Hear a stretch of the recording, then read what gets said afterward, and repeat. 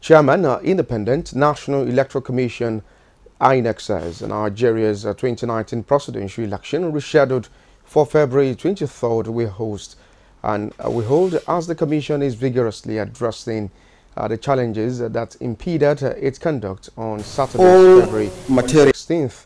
Mahmood Yakubu, speaking at a press conference in Abuja, revealed that INEC, having outlined areas of setbacks, is making immense progress that is to ensure Nigerians are not disappointed a second time.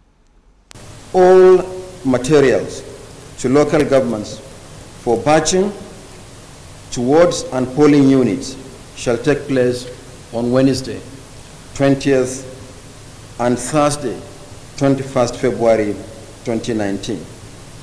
All registration area centers, or what we call RACs, are to be activated by 9 a.m. on Friday, 22nd February 2019. Personnel and materials should be at the racks by midday on Friday, 22nd February 2019.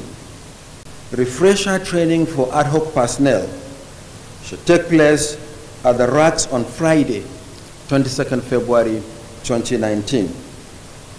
Personnel and materials must arrive at the polling units latest 7 a.m.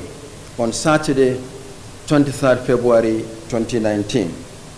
And 8 opening of polls nationwide will take place at 8 in the morning on Saturday, 23rd February 2019.